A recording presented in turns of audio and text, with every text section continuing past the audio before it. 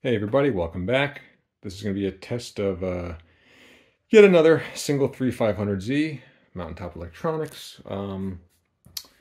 Boxes are the same as always. A couple slight differences with this one is just that it has dual fans, internal, nice and sleek, power connection, ground, circuit breaker, in and out, pretty standard stuff. Vents are on the side here. It's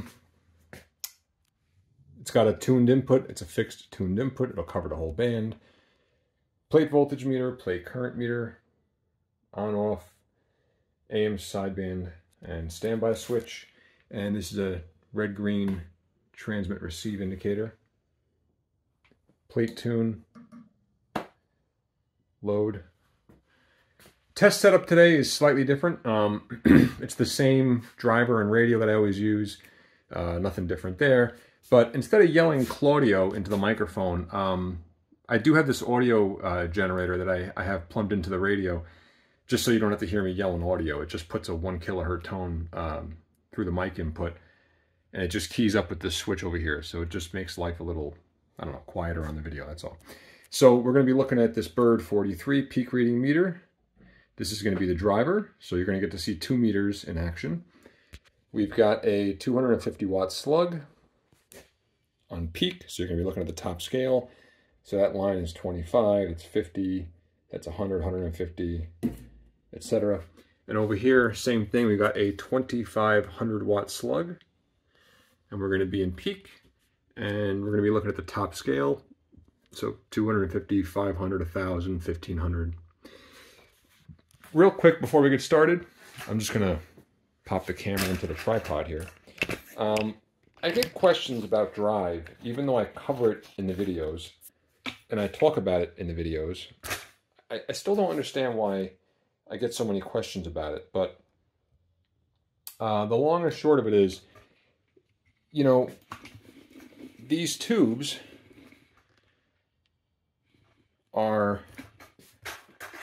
3-500Zs, right? And they are meant to do about 1000 watts apiece.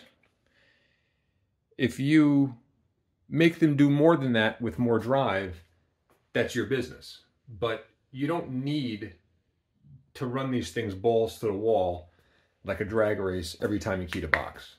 So a single 500Z, you're running at 1000 watts, 1100 watts, in that neighborhood, something like that, it's going to last you forever. If you want to run it at 1300, or if you want to run it at 1700, that's up to you. The box is capable of doing it, you know, but you got to start thinking in terms of, you know, how much is it going to cost me every time I key this box to run it? Just some food for thought. You run them however you want, but I'll show you guys a lower drive situation, and I'll show you guys a higher drive situation, okay? So let's set the drive. We are looking at, let's see if I can zoom in here. Oh, yes I can.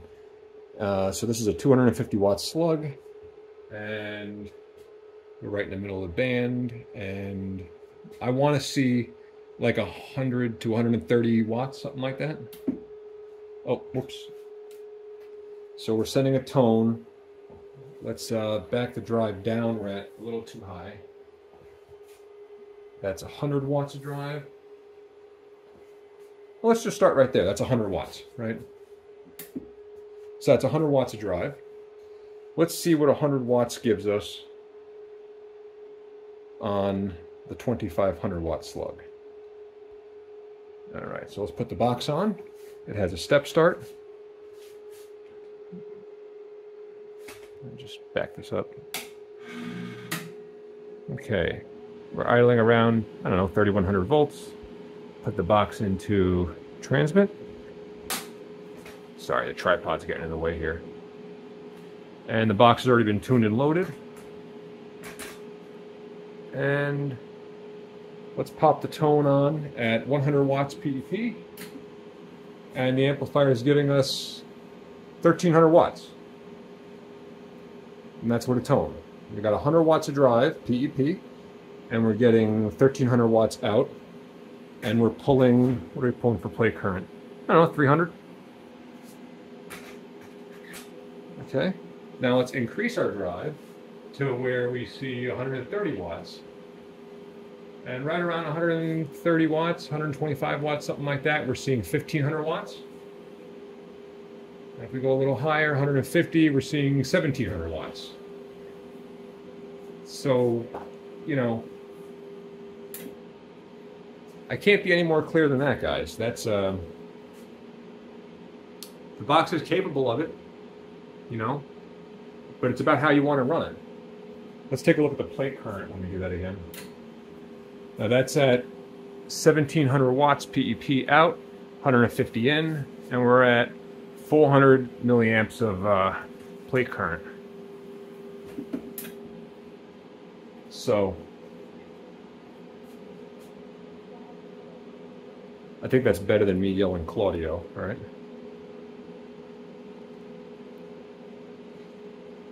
It's a quiet box, even with the dual fans.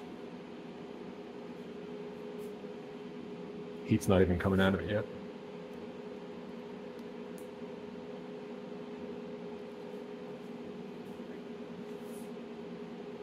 You should be able to see the transmit receive indicator change.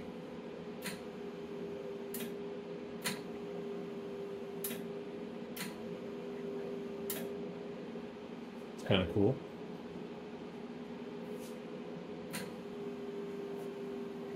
So that's 1700 PEP with 150 in. Let's add a little more drive. Just a hair over 150 in, about 1700 out.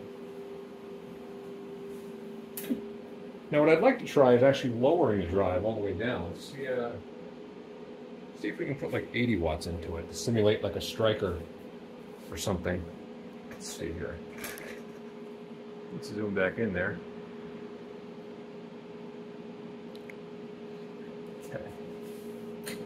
So that's 75 watts. 75 watts in is giving us 1000 PEP out. If you ran the box like that, this box would run forever. And 75 watts is attainable nowadays. You don't even need drivers nowadays, right? Everybody has a striker or whatever, or a president that does 50 or 75 watts, you know? I mean, that would be really cool. If you just had a nice 75 watt radio, 80 watt radio, run into this box, get your 1000 watts. Easy breezy, you know. But there you go, guys. Let's add a little more drive. So just check the drive before I key up here. It's 150. Let's back that down again. 140 watts PEP.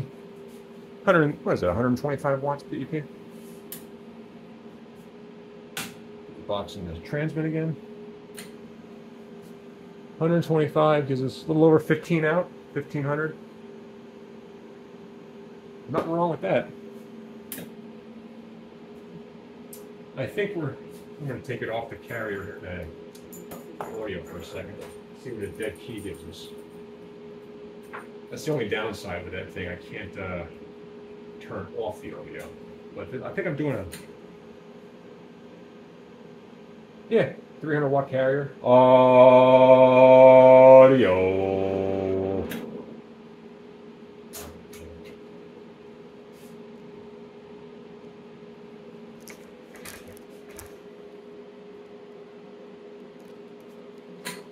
Audio. 1 1 1 1 1 1 1 1 1 1 audio. So there you go, guys. Mountaintop Electronics, single 3-500Z. Thanks for watching.